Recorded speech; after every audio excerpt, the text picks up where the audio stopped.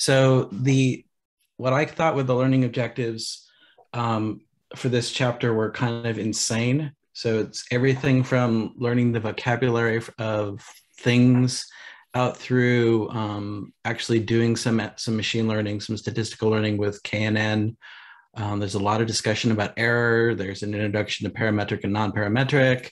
You can read the list, but the short version is, in my head, every major topic in machine learning and or statistical learning is covered here. So, Raymond? Yo. There's a request to increase the size of the font. Yeah, if you can just control plus a couple of times. Will do. Thank you. I'm trying to see where my chat went. Oh, it's over there. Okay. How's that? That is fantastic. Cool. Okay, so many topics. Full disclosure, I'm a teacher in biostat, and I'm planning on using the book in the summer. And so my notes are pretty darn extensive, and I write in Markdown for a living, or in R Markdown for a living. So a couple things to note. I added on at the end an appendix for those of you who don't do book down, and it just goes through and it has like how to do all kinds of stuff for like taking pretty notes. Basically, I've been building up this document for, I don't know, a year or two. So everything that I want to put in my notes is here. So help yourself if you want to write out stuff. I also noticed one of the things that's missing in this book is like a glossary or an abbreviation list. And so I started to build that out as well. So there you go. So many details.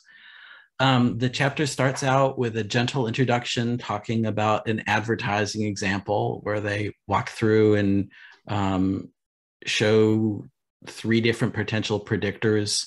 I don't know what you thought of this, but I found myself thinking, okay, this is how every stat book should start, is with a good applied example. And again, it starts out by just showing a couple of regressions, scatter plot with regression lines, and they jump into terms. And the terms are, I didn't think too bad. So they talk about input and output variables, in my world, independent, dependent variables, but they lay out a whole bunch of useful vocabulary. I didn't think this part was too nasty. What do you guys think? Are these the terms that you're used to seeing? So like, I'm used to talking about features in independent and dependent variables. Is that the world you guys live in? Also predictors and response for me. Yeah. Features, mostly features. Yeah. So from the gentle introduction, they lay out, oh man, it's not going to keep my screen size as I go between pages. That stinks. They go to arguably the most general formula in the history of math, where you say, or history of statistics, where there's an outcome Y, which is predicted with something which can have any form, and the prediction will end up with some error. And I think the key thing here is they introduce the concept of systematic information versus error. So this is like the thing that you can optimize. This is the thing that you can improve upon by using different algorithms, but there's always some leftover error. And they start to break that down through the rest of the chapter and the rest of the book. They introduce error terms with this lovely plot where they show the truth as a blue line, and then error measurement or error in the assessment across all of the different data points. I think it's a lovely graphic to introduce what epsilon is, the idea of you can't make a perfect for prediction for whatever reason. Siram, you had a question? No, I just wanted to suggest for the font, if you click on the toolbar above, the A thingy, then you can increase the size of font for the whole book. Where do I do that? Just at the top of your book, after your title. It's one of the right. Zoom. Yeah. Ah, You can click it a few times. Dude, thank you. that is super helpful. Thank you. You're hired, man.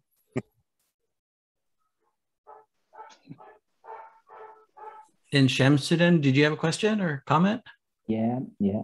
So can you talk a bit about how does this errors, the mean of the errors becomes zero? Because the book says that these vertical lines are errors and their means equals to zero, right?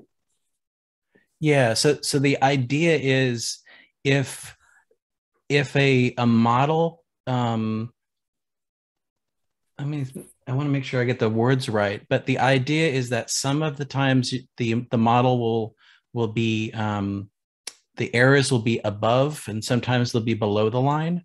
So on average, is it an unbiased? I don't think that's the right word.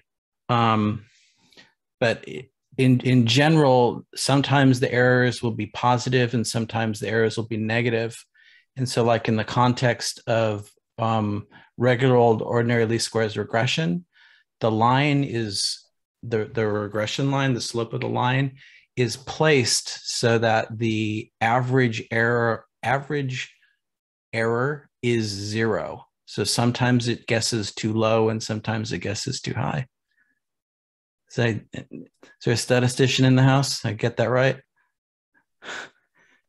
That's correct. A little help. So basically, what we're saying is that when we predict a value, you can take that value away from the values in your data set, and that basically creates a mean of zero, leaving you with the residuals, which is the error term. Yeah, right on. So predicted minus actual, add them up, the average should be zero. Shamsuddin, did I get that? Is that cool? Yep, yeah. Okay. So there's errors, even though they're not what most people would call errors. It's just slight inaccuracies in the estimate.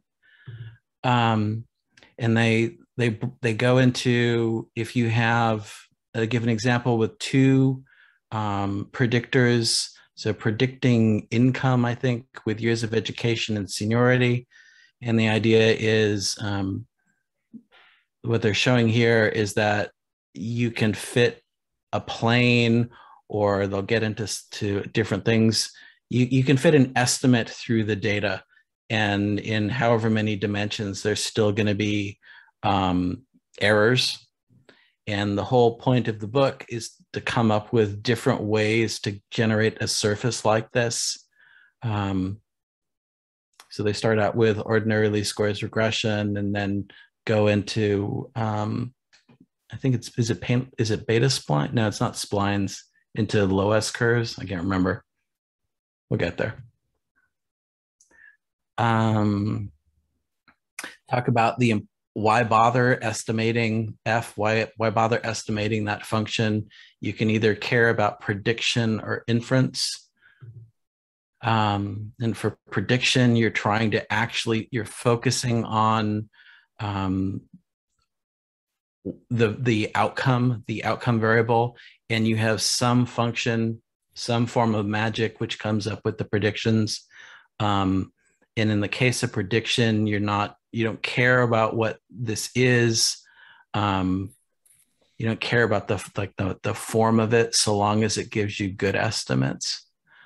I do biostat, and in my world, there's times when I'm making predictions, like trying to guess whether or not someone is going to live or die. I don't really care what's going on in here, so long as it will give me good estimates of the y hat. that has a big caveat of I may have a great predictive model, but if I'm only paying attention to the prediction and I don't look at the variables, I don't have a good idea about when it's going to fail. I don't think it's one of the things they didn't really talk very much about is if you only focus on prediction, you actually are missing out on part of the story. But any thoughts, questions, comments, complaints? The silence is deafening. Then they go into the accuracy of the prediction. And this is, I think, a recurring theme for the parts of the book that I've read where there's reducible error. So that comes down to, can I fit a different kind of model, a different machine to make my prediction? By fitting the different machines, then I can reduce the reducible error. But at the end of the day, there's going to be irreducible error left over. And that's not necessarily a bad thing. And I think they talked about, reasons for that are like there could be unmeasured variables, or I don't think they mentioned it, but like it could be just a measurement error. So the ruler slipped, the person sneezed, that kind of stuff. But the big picture here is that there's an important distinction between the reducible error and the irreducible error, where the goal is to come up with the best predictive model or the most accurate model by reducing the reducible error. And then they do it in math and talk about the focus of the book is on estimating F. So estimating some mysterious function that will minimize the reducible error, what I just said. And it's important to keep in mind that there's always going to be error left over. For every practical case, there'll be leftover error. And you don't know how good you're doing in practice. Yep, go ahead, Shamsuddin. Yeah, sure. Thank you very much. This part that you are showing, the part of the book says it is important to keep in mind that irreducible error will always provide an upper bound on the accuracy of our prediction. This bound is almost always unknown in practice. I don't actually quite get this point. I couldn't hear you at the very end there. Hello, can you hear me? Just didn't hear the very end. Okay. I said the book is said it is important to keep in mind that irreducible error will always provide an upper bound on the accuracy of our prediction for Y. This bound is almost always unknown in practice. What does this statement mean? So you don't ever know, unless you have simulated data, you don't know how good of a job you're doing. So if you're making predictions, you don't know how off you actually are. So like, again, like if you're measuring someone's height, the ruler or the tape measure may be off a little bit just because like for random reasons. So there could be measurement error left over. Even if you're doing everything right, there still can be some noise. Okay. And so even if you had, the best possible ruler or the best possible tape measure, there still will be some error left over. Okay. And again, with there's no way to know just how far off you are. So, and you can't assess the truth unless you actually know the truth. Yeah. And so in practice, you never really know just how far off you are. Thank you. Yep. What's up, Brett? I was just going to follow on Sham's question. So if I'm thinking about it right, the reducible error is the error that it comes from not using the perfect model. Yeah. So, and if you use the perfect model, all that's left is the irreducible error. Is that right? Yeah, that's totally how I see it. Okay, yeah. Cool. Thank you. Yeah, so like if the data is actually, if you had a scatter plot and the data is actually a curve, you could put a straight line through it and you'll have a lot of error left over. But then if you put like the best curve through the curve data, you're still going to have some wiggle room around the curve. And so the idea is to find the right form to get the closest shape to the actual data, be it like the curve in a scatter plot or the plane in a 2 or 3 dimensional space. But yeah, totally. That's the same way of thinking about it. Just a follow up with Brett, he talked about the model. So what about if we use a model that perfectly fit the data and it somehow overfit the data? So in that case, do we have irreducible error because it seems the model is performing wonderfully? I can just barely hear you. I'm sorry. Is it me or is he super quiet? A little bit quiet, but not too bad. Can you hear me? Can you hear me now? Yep. I said just follow up with what Brett said. So I think Brett was saying if we use a good model, the irreducible error is so small, right? So what about if we use a model with that perfectly fit the data? Do we have irreducible error in that sense? So if you use a perfect model, do you still have irreducible error? Because the model fits the data very well. That isn't maybe if we use model that even overfit the data. So it matches every point and quite well. Do we have error in that sense? So, that is can I?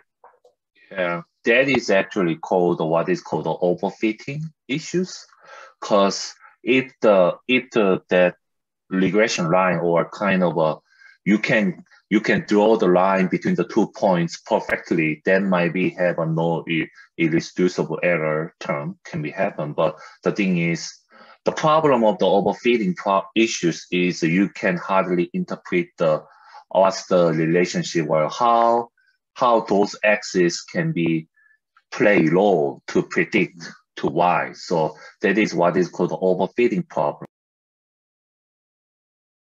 Yeah. So like if you're doing physics, you're like measuring at the level of like the atom, you can probably get rid of basically all of the irreproducible error, because you'd have such an insanely good representation of the truth. But with any model which isn't run on like the population, you'd never have a perfect model, and you wouldn't know what if you have irreproducible or reproducible error left over. So like the issue with overfitting, you could like get a perfect prediction of your sample, and that would have no reproducible error. It'd be like a perfect fit of the sample. But most of the time you have error left over in your sample, and also you have error left over because your sample isn't the population. I don't know. What do you guys think? Was that English? Well, and there's always some amount, like even in your physics example, like there's Heisenberg uncertainty principle. Like you literally cannot know the exact right answer. So there's like defined irreducible error in physics. Even when you get down to the minimum error, there's a minimum and it's not zero. And so even there you have irreducible error that you can't, there is some level in everything. There's some level of things that you just can't know. And that's what the irreducible error is about. You really have two possibilities there. Either you have completely defined the generating function of the data, in which case if you have like 1 + 1 = 2, you can mathematically define that. Or what is far more likely is you have overfit the data. You have made some assumptions in your modeling that will not bear out in real life, in production.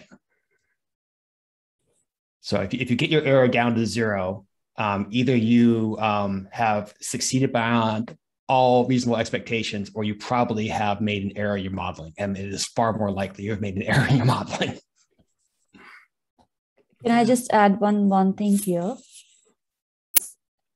Hi, Please. can you? Yeah. So based on all this discussion, I thought the question was really interesting. So if we forget about the fact that the model that we overfit will not be usable in practice and it may not be good for anything, but just on a very theoretical level, when we think about this error, that part of it is reducible, part of it is irreducible, I had never really thought about this. And I think this discussion is making me wonder if by overfitting, even by overfitting and forgetting about the fact that that may not be usable at all, can we just make both the reducible and the irreducible components absolutely 0?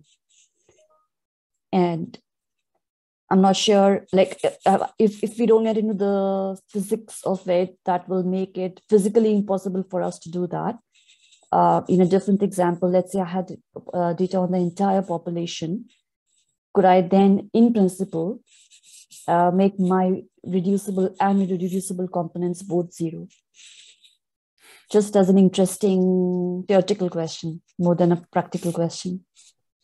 I don't think that's possible. And the reason why it's not possible is because you might have the population at an instance of time, but you don't have the population at all times. Thereby, the dimensionality of your data is compounding the amount of error that you can actually take into your function. And I think it's also important to keep in mind that, if you have the entire population measurements, the actual reality, you don't need a model in that case. You can directly measure the thing. The whole point, a point of modeling is because you cannot actually go out and get the information directly. So you cannot directly infer, you cannot directly tell what people's preferences are for a website, or get a arbitrary person's height to the precision that you want on demand. And so you have to come up with some way to explain the causal factors and to estimate the thing you're trying to predict. Yeah, I think we might get into this a little bit more when we talk about parsimonious models as well. Totally. Actually, all those points are awesome. Yeah, actually in practice, in this part, we actually talking about the predicting something, right?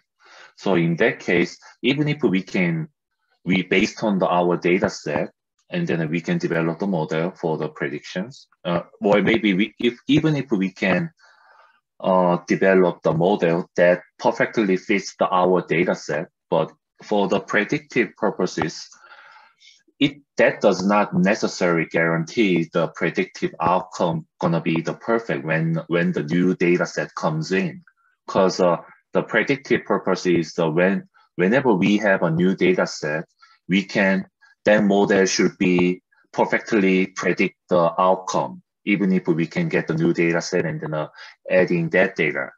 But in the practice, even if we can, based on our current existing data sample, even if we can succeed in developing the perfect predictive model, whenever we have a new data set or what is called the test data set comes in the machine model process, that does not necessarily guarantee that our model is going to be produce the perfect fit for those new data set in the practice perspective.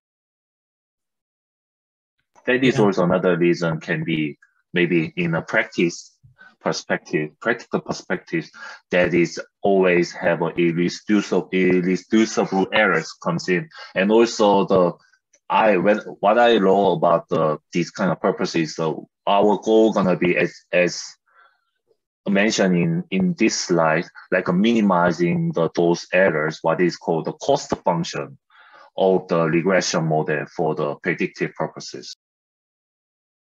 Yep, totally makes sense. The other piece is there's always measurement error. Statistics, everything I've ever done, you pretend that there's no measurement error, but there is always measurement error. And so even with the best possible model, that will perform great on this sample and on every possible future sample, there's always measurement error. And so that's going to end up in the irreproducible part. All right. Yeah. It has been pointed out that we're going to be coming back to this a lot throughout the book. So we should probably go ahead and move on, and we'll have more examples as we go. Cool. So, I can't see my chat, so no problem. Yell at me. So with inference, is more than just thinking about predictions. It's about getting into which predictors matter, how good, what's the relationship between the predictors and the outcome, and the predictors and themselves. And so it's about measuring the relationship, and then like how good of a job do you do in describing the relationship. I don't know what else to say. I mean, it's getting at like what's going on behind the curtain to start to get at inference, to understand which predictors are actually driving the effects. From there, they start to talk about linear models. So what everybody learns in Stats 101, get a scatter plot, put a straight line through it, and then put a curve through it, and pretend that the curve is linear because it's a linear model, which always makes my head spin.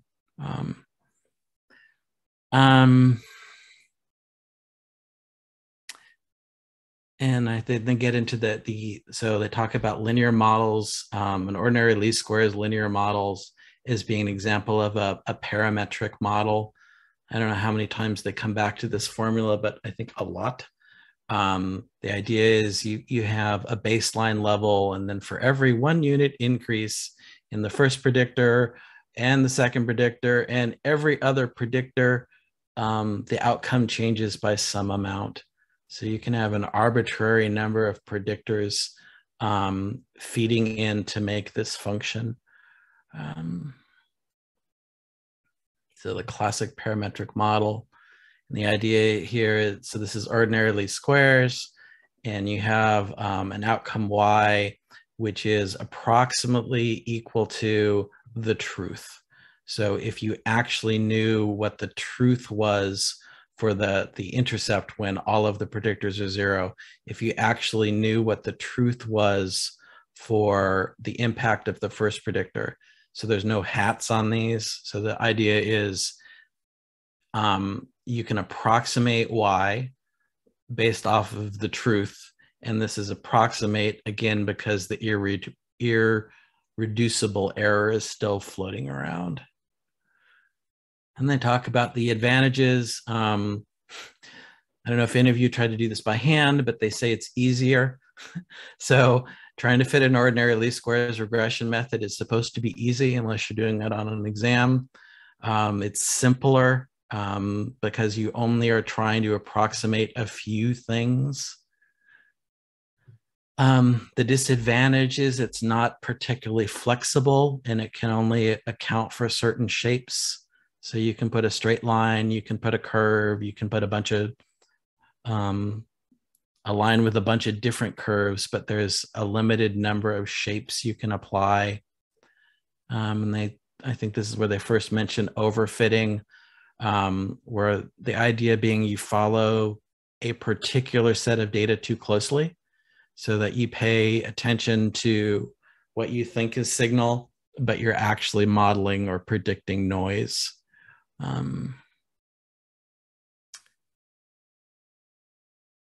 And again, this is, I said it a couple times, but this is like where they talk about you're using some function to make your prediction, and it may turn out that that prediction is quite poor. And with a parametric model like a linear model, there's a whole lot of shapes and a whole lot of patterns. It can't actually fit very well. And then they come into this, I love this. It's like, I think this is wicked cool to think about trying to come up with a prediction and looking at it as a plane. And in this case, they show some, I can kind of see it from the picture. Sometimes you guess low, sometimes you guess high. but they're fitting a straight line, or they're fitting a plane through the data. And you can see it's not quite right. And then they start to go into non-parametric methods where you can take that plane and make it wiggly. And the advantage is there's no assumptions made about the shape of the shape of the function. So like with the last thing, you make the assumption that the data can be described by a plane, and then you relax that assumption. And you can make the plane as wiggly as you want. And they talk about the disadvantages. It requires more data to get a good fit on the wiggliness of the data. That's right. And then they show splines, and they talk about you can fit a spline with different amounts of flexibility to it. And I suspect that most of the book is going to be about trying to come up with just the right amount of flexibility in all of the predictive models. I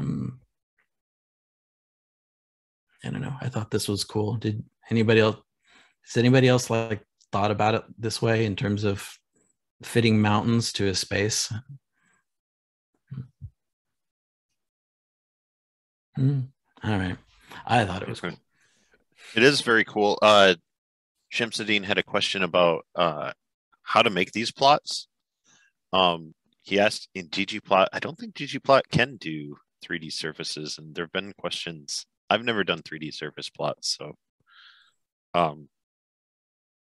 we'll have to take that offline, but I suspect their code for this is available somewhere, so we could see how they make these plots. I've looked. I like stalked Tibshirani and Hastie and tried to find the code for the book. And I haven't given up yet, but yeah, I totally agree. It'd be really, really cool to, if instead of having just like the lab, they actually gave us the book down so we could make these. Yeah, GM Contour does do something like this apparently. Although no, never mind. That's just 2D. It's not 3D representations. Okay, yeah.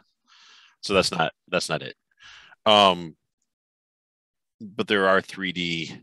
Yeah, there's some stuff for Plotly in the chat, and there have been extensions for ggplot. I know there are a couple of different packages that can do it. So, but so the answer, I guess, to the actual question, how to make this in ggplot, you can't. You have to use other packages to do it. Don't say you can't. You can do everything in ggplot. It's just, will the sun burn out before you figure it out? Well, you need extensions to ggplot. Like, well, okay, yeah, you might have to like kind of basically hand draw it, but don't do that. Several weeks later on Stack Overflow, somebody's figured it out somewhere. Yeah, that's how I live my life. Someone mentioned Ray Shader in chat. Ray Shader can definitely do this kind of thing. I've seen other packages, so if you're really interested, we can take that into the Slack to sort through some examples. Let's do it. Okay. So then they talk about predictive accuracy and interpretability, and stress the idea that with relatively simple restrictive models, like the ordinary least squares regression thing, the parameters are relatively easy to interpret. And they walk through, or they lay out a whole bunch of different machines that I guess we will be learning along the way. So they start out with the least squares, which starts out, it's pretty inflexible. And then go through lasso and GAMS. So basically, you can fit more and more complex shapes, but at the expense of losing the audience or losing the ability to interpret what the models mean. And I've done some stuff with GAM, and you get equations back, and it does a great job. It does a great job predicting, but then trying to unpack what the shape of what the math actually means is insane. and things like bagging and boosting and support vector machines just more and more complicated to get to the point where you have to do so much work to understand what it's actually doing. Anyway.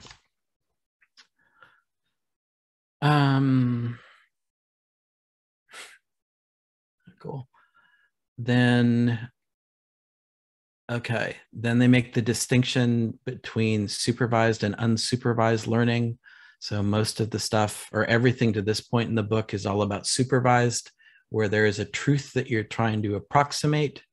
And they mention unsupervised, like the idea of clustering, where you have some data and you don't know how the individual points are related to each other. If I remember right, the pictures are showing groupings of tumor cells, I think.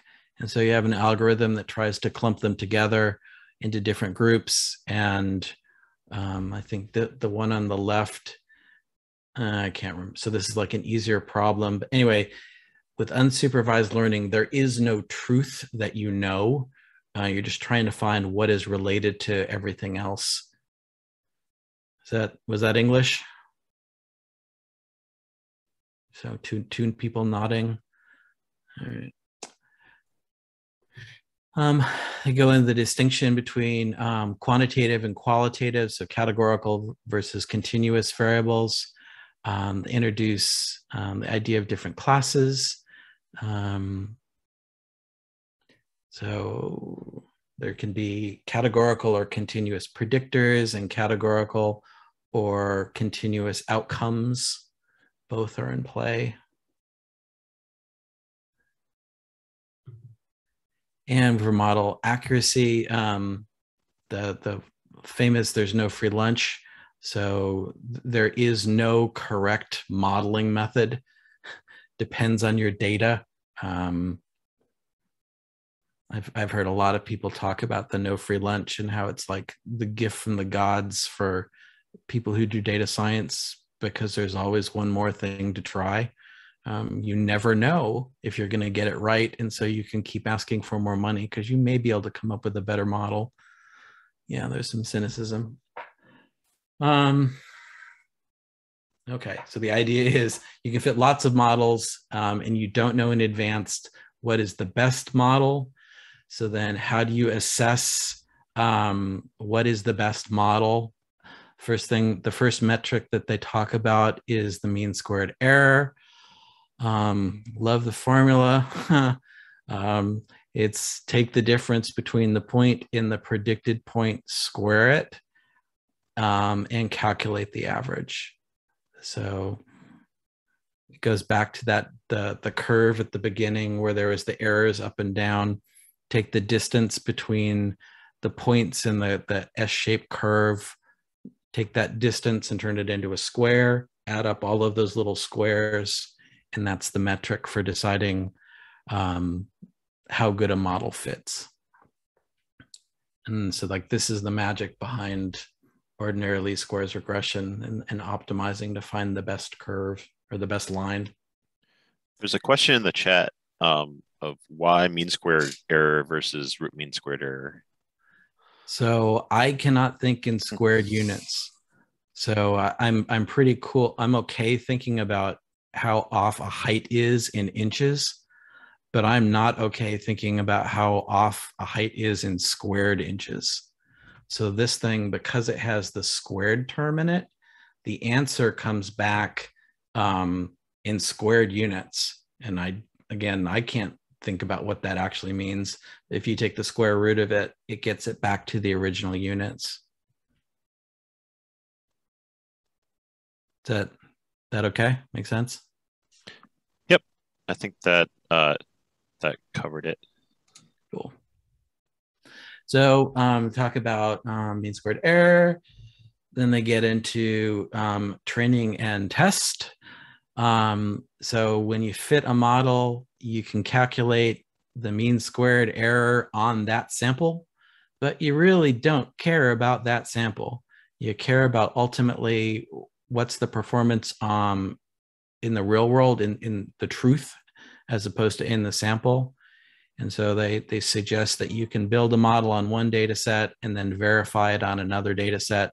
So that would be the test data, where you find out what is the average error, the average, how much you're off in your estimates in a new data set is what we actually care about.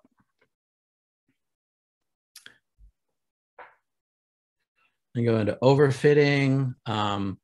I don't know about you guys and gals, but this made my head hurt for a solid forever. No, for a solid while, trying to sort out what they were showing here. Short version is, so like the gray lines are showing the squared error in the training data set as you make your models more and more complicated. So the idea, like in this, you can add more wiggle to the line. As you add more wiggle to the line, you're going to do better and better at predicting the training data. But by putting in the extra wiggliness, it will hurt you when you fit the data to a new sample. And so that's what this is showing, is that the squared error decreases and then increases when you're applying an overly complicated model to new data sets. I think this would make more sense if they'd done it in the other order. So the middle one's based on a linear data set, and the first one is actually based on a data set with one order of polynomial. So it's got one additional degree of freedom, which is what causes that curve. And then the one at the bottom has I believe, two extra ones. So the whole point is to show that as you increase the amount of freedom in the model, that the amount of error that it can explain is increased, but it depends on the data that's being fitted to. So in the case of the linear one, because we've got a linear data set which is based on, as you increase the degrees of freedom, it still overfits, but it becomes more error prone. But even for the first two, it's reasonably speaking the same. It doesn't really change too much. Whereas when we actually have a lot more variation in the actual data itself, if we add more degrees of freedom, it moves more, and therefore the error is completely decreased. But the whole point is, like, when we go back to what is equivalent to 2.9, is that when we which is probably the best example here, if we just fit a linear line through it, it's not a very good model. So what we have there is an example of bias in the model because it's not fit close enough to the data. Does that make sense? Yeah. So like this, the top one, this is, if you put the straight line here, it's badly biased because it doesn't fit the data well. But you need the more complicated curve here. And so the question becomes, how do you make it complicated enough, but not too complicated? I don't know, that I found this part of the presentation really confusing. I mean, I think I got it now, but was this like crystal clear for everybody else and it was just me, or was this hard?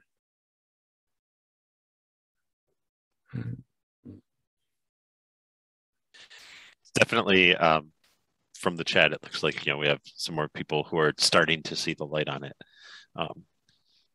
I think the general, I really like the visual representation of overfitting, basically, that, you can see those green dots, on an individual basis. The whole set together has more, the three plots are a little harder to take in, I think. Yeah, totally.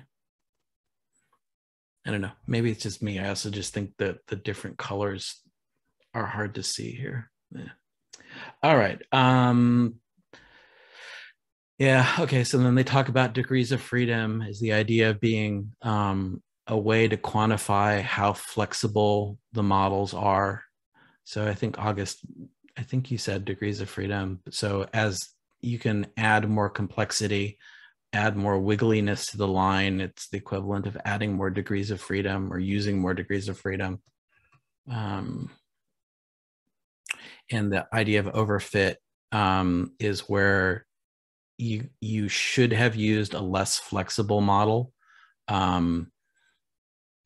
where or you should have used a simpler model, I guess would be a better thing to say.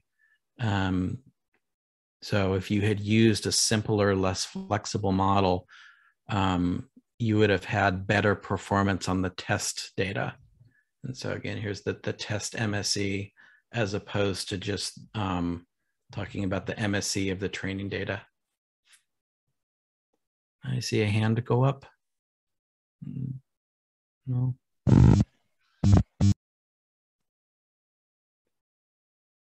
Okie dokie. How are they quantifying flexibility, the number of parameters? Yeah, so back in the last picture, like the straight line, that's not flexible at all. But then I can't remember how they were fitting this, but there's like the different degrees of wiggliness here. So there's like a blue line, which is really tightly paralleling the black line. So that's more flexible, or the really, really overly flexible green line here, which is too flexible.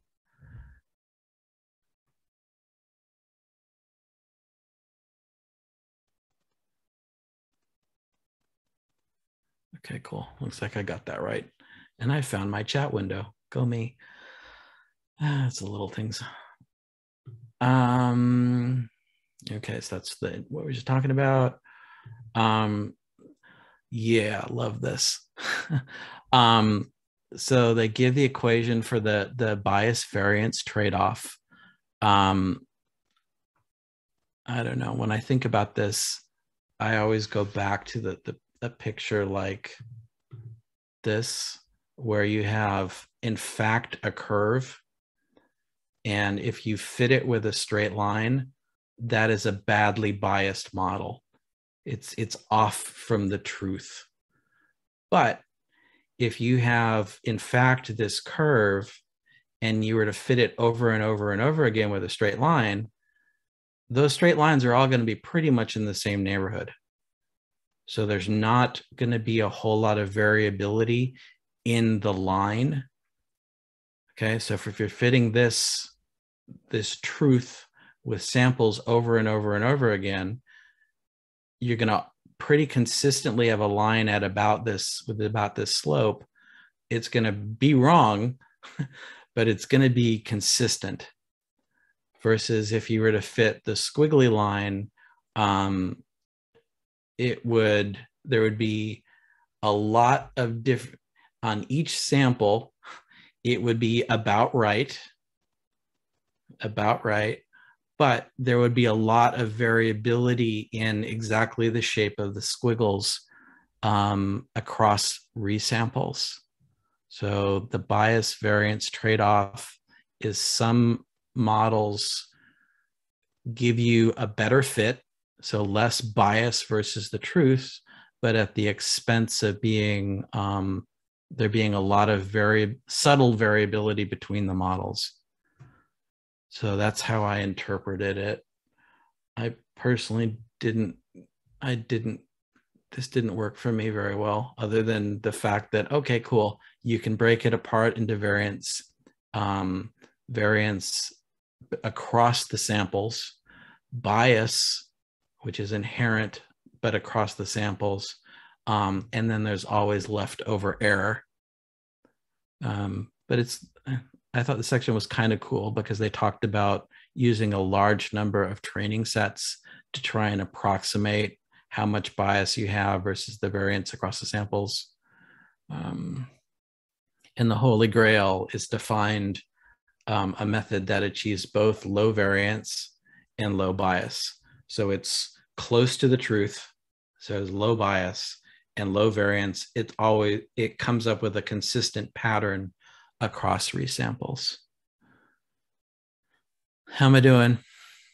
Yeah. I got one thumbs up, one nodding. All right. Clearly I've understood this book Thank you. Another thumbs up. Or we've all reached the same errors. And there's a bias variance thing right there. Consistently wrong. Right on. Okay, and this goes back to that previous graphic. And this one really makes my head hurt. But again, there's a trade-off between the bias and the variance that different degrees of flexibility in different models afford. And so again, the challenge lies in finding a method for which both the variance and squared bias are low. So that was all in predicting a continuous outcome. And then they hop over and mention you can play similar games with classification. What's the question? I was just, we're getting close to time. So if there is a good break point, we should take it. Yeah.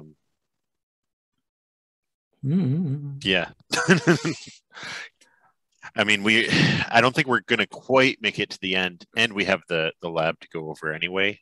So we'll still be in this arena next week.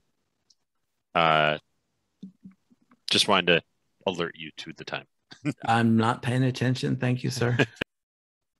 Kostov, do you have a question? Yeah, actually, on the previous slide where you showed those 3 charts, I think it was figure 2.12. Yeah.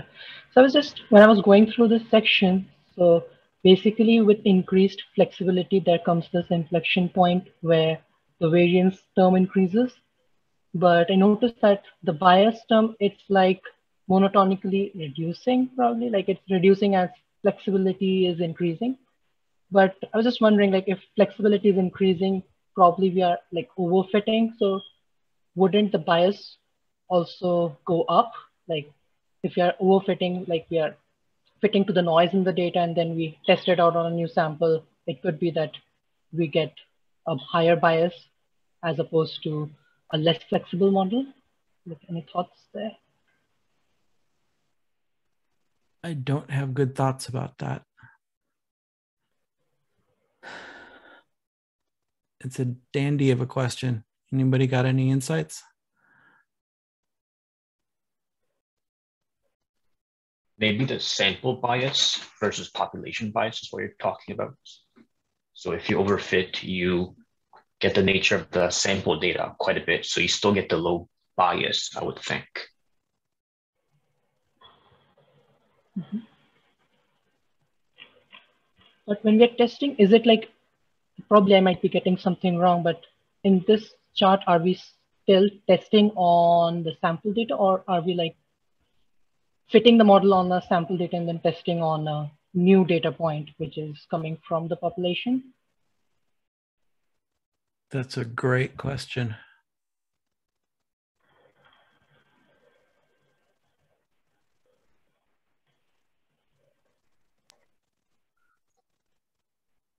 Somebody send them the authors the question.